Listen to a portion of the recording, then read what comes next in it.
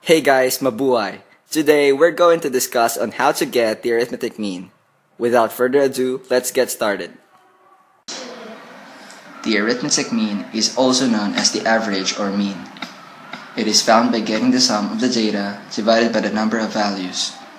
The formula for the arithmetic mean is n sub 1 plus n sub 2 and so on divided by the total number of n. For example, Scott took 7 math tests in 1 marking period. What is the mean test score of 89, 73, 84, 91, 87, 77, and 94? The sum of these numbers is 595. Dividing the sum by the number of test scores, we get 85. Another example.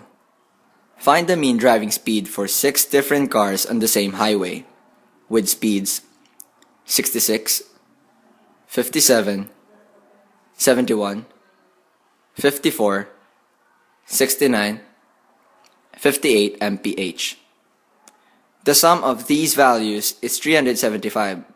Divided by the total number of speeds, we get 62.5 mph. Another example. A marathon race was completed by 5 participants in the times given below.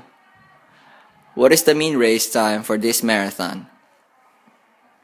The sum of these times is 24.5 divided by the total number of values, we get 4.9 hours.